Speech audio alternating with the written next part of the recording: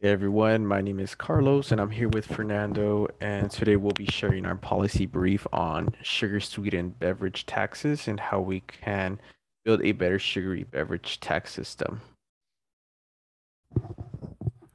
Berkeley, California was the first city in the United States to adopt a sugar sweetened beverage tax. The apparent effectiveness of this sugary beverage tax prompted other cities and counties around the United States to adopt the same. So why is there a sugary beverage tax? The rising obesity rate in the United States prompted the implementation of this tax.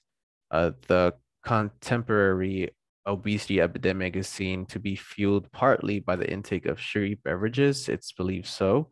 And although sugar sweetened beverages are now being implemented in some parts of the United States, they are unoptimized and ineffective as a method to combat obesity rates and overall improve health.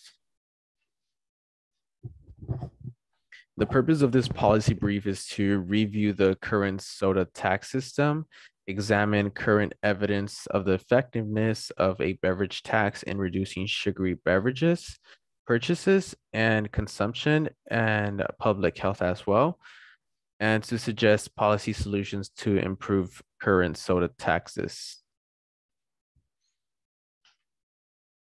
Many states and their counties have applied to their own excise taxes on several goods such as cannabis, tobacco products, and alcoholic beverages. Though a state may implement a levy on sugary drinks, no states have taken the initiatives to initialize this policy. However, as influence of Berkeley's perceived success of their sugary beverage tax, which began in 2015, many other nearby cities and in other states have begun to implement similar policies. In addition to Berkeley, the city of Albany, Oakland, and San Francisco have adopted the same sugary beverage levy within their city systems. Other local governments in the United States also took influence from this policy, which include Boulder, Colorado, Philadelphia, Pennsylvania, Seattle, Washington, and Cook County, Illinois. Though these cities range in different tax rates, they all share the same tax strategy, taxation per beverage volume. The ratio of this tax can vary from 1 cent per ounce of drink volume, such as cities in the Bay Area of California, to as high as 2 cents per ounce of drink volume, such as in Boulder, Colorado. And unfortunately, this is the design weakness of the tax. Currently, the tax beverages vary in each jurisdiction participating. However, some implementations may include artificially sweetened and low sugar beverage options to be taxed, such as drinks like diet soda, iced teas, and zero sugar sports drinks. Additionally, fruit juices that are naturally high in sugar are not taxed in this policy, although regulating all drinks at the same tax discourages soft drink consumption. The current policy does not persuade consumers to switch to less sugary beverages. And here I have a table with um, different cities and different jurisdictions. For example, we have Berkeley, California, which is 1 cent per ounce of drink volume, and this goes the same to Albany, California, Oakland, California, and San Francisco, California, which all stand at 1 cent per ounce of drink volume. And as for Boulder, Colorado, it's at 2 cent per ounce of drink volume. Philadelphia, Pennsylvania is at 1.5 cents per ounce of drink volume, and Seattle is at 1.75 cents per ounce of drink of volume. And these are all in effect as of 2018. And there we have on the right side the year the tax went into effect. And now I will be passing this on to Fernando. So we will now look at the effects and outcomes of sugary sweetened beverage taxes. So there is much evidence that sugary sweetened beverage taxes do have an effect on sugary beverage purchases in the jurisdiction where the policy has been implemented. So when you're following the nation's first excise tax on sugary beverages in Berkeley, California, Silver et al. Conducted a study which examined whether Berkeley's sugary sweetened beverage tax had a significant effect on beverage sales and whether beverage consumptions changed. So it was found that sales of tax sugary beverages fell by 9.6%, a significant decline of the general population that resides in this jurisdiction. However, looking at dietary intake surveys, they did not find any significant decrease in mean calories from sugary sweetened beverages. Additionally, Powell and Leiter conducted a study to assess the impact of Seattle's sugary sweetened beverage tax on beverage prices and volume sold. So this study, in contrast to Silver et al., also evaluated the overall volume sold of tax beverages 2 miles away from the jurisdiction's border to observe whether any consumers would cross border shop to avoid the tax.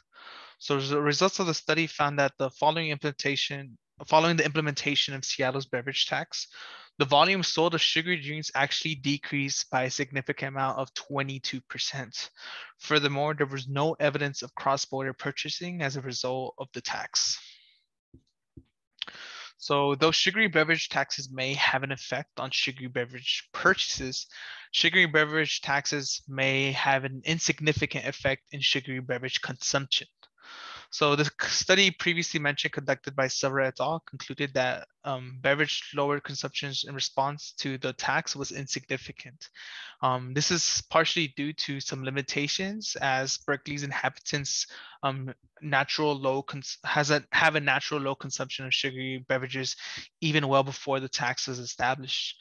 Now, this lack of evidence had persuaded scholars at Drexel University, Pennsylvania, to conduct a study evaluating beverage consumption in Philadelphia, 1 year after the implementation of their sugary sweetened beverage tax began on the general population. Now, the impact of the beverage tax, however, was much less than what experts predicted, actually, as there was no significant influence of the tax on the general population's consumption of sugar sweetened and diet beverages. So overall, future research should look at whether the tax impact differs in not only the general population, but also specific vulnerable subpopulations. So taxing sugary beverages provides a great revenue stream for local and state governments.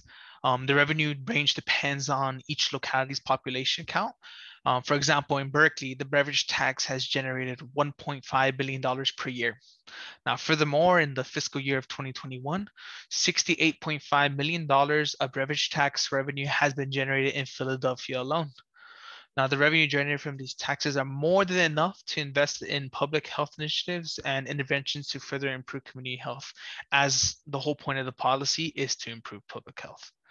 Now, despite increasing evidence that beverage taxes lower sales of sugary drinks, there has been little concrete evidence that the levies have desired health outcomes. So individuals may feel inclined to purchase non-tax sugary beverages, even such as fruit juice. Now, if the main objective of the tax is to enhance public health by cutting sugar intake, the government, whether it be local, state, or national, might consider levying that amount of sugar in beverages rather than the volume of beverages. So sugar taxes may convince customers to choose lower sugar goods and may even compel manufacturers, wholesales, and mom and pop shops to stock and sell more healthy alternatives. So an ideal solution would be to tie beverage levies to sugar content rather than volume, which is currently implemented right now.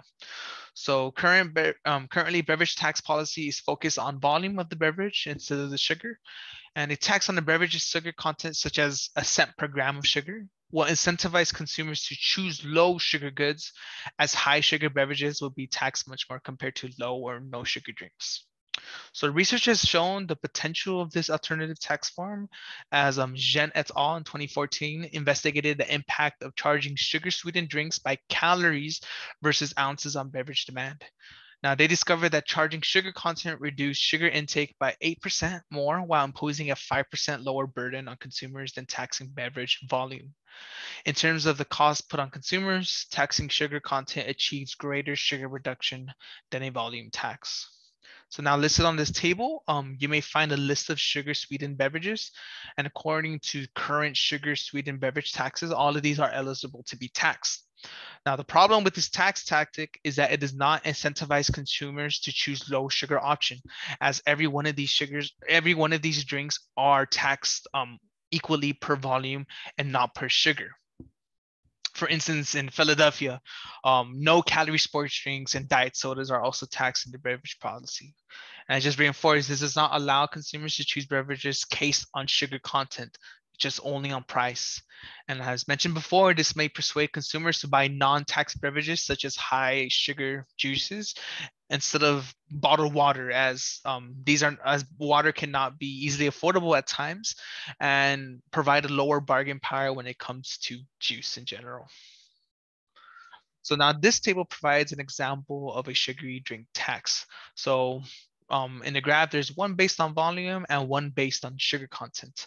So regarding volume taxes, a can of cola will be taxed less when compared to a bottle of lemon tea, even though we all know that Coca-Cola has a much less sugar. However, if we choose to tax by sugar content instead, comparing a 28-ounce bottle of a sports drink and a 20-ounce bottle of a lemon soda, the soda will be taxed higher, as obviously it contains a much higher amount of sugar. So this will, like how we further say, will incentivize people to choose low sugar options instead of finding alternative means to find something that's taxed lower, such as fruit juice that could be high in sugar as well. So Carlos and I have proposed 3 alternative beverage tax systems, and they go as follow. So a sugar per gram tax system, a sugar threshold tax system, and a multi-tier sugar tax system. And this is how we propose the levy rate should apply. So for the first, just a simple 3 cents per teaspoon of sugar. Now for the threshold, we can apply a 1.5 cents per ounce if sugar is equal or greater than 15 grams, so just a single threshold. And now for the multi-tier sugar tax system, we propose 3 tiers, one being 0, tier 1, and tier 2. So less than 3/8 a teaspoon of sugar per ounce will lead to no levies or no charge or taxation. Tier 1 will be implemented by 0.8 cents per ounce if sugar equals to 3/8 to 3/5 of teaspoons of sugar per ounce. And tier 2 will be 1 cent per ounce if sugar is more than 3/5 of a teaspoon per ounce. Now, with these varying policy alternatives, we do have different complexities. For instance, the one currently imposed right now, the one currently applied right now, it's very easy since we're just focusing on beverage volume instead of its content. Beverage volume is very easily, it's information that's easily accessible as all products need to follow the national guidelines on labeling the product, and that does include beverage volume. Now, when we go to sugar per gram, this could also be feasible since information is commonly tracked on products and this could be easily verified. However, when we look at sugar threshold or multi-tier sugar tax system, it becomes a little bit more difficult as the information is not readily available and requires additional resources to track that information down. So there are some examples of these implementations. For instance, the sugar threshold tax system. In the country Hungary, beverages are taxed if sugar exceeds 8 grams per 100 milliliter.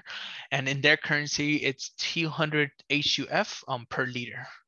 Now, the multi-tier sugar tax system, the United Kingdom actually uses this specific system, and it also consists of 3 tiers. There's a high tier, there's a low tier, and then there's the no tier.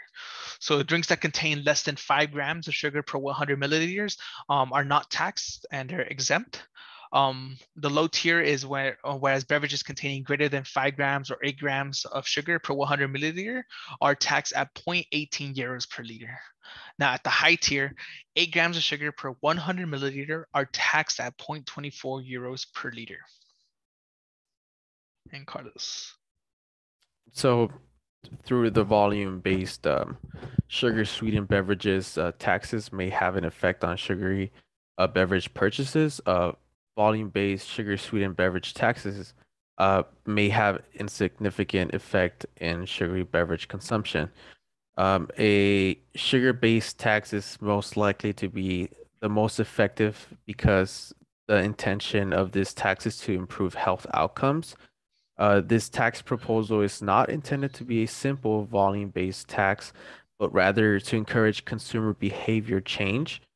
A sugar-based tax is currently in existence in the United Kingdom, as Fernando just mentioned, and it has not only generated a kind of consumerism in which individuals can purchase low-sugar, healthier alternatives, but has also influenced manufacturers to formulate their ingredients with less sugar in order to avoid the tax. As a result, we chose a multi-tier sugar tax because it has the potential to be effective and beneficial to the United States public health. This implementation would not only affect consumers, but also manufacturers and business owners. And with this, we conclude our policy brief. Thank you. And here are some references. Thank you very much, everyone. Appreciate it.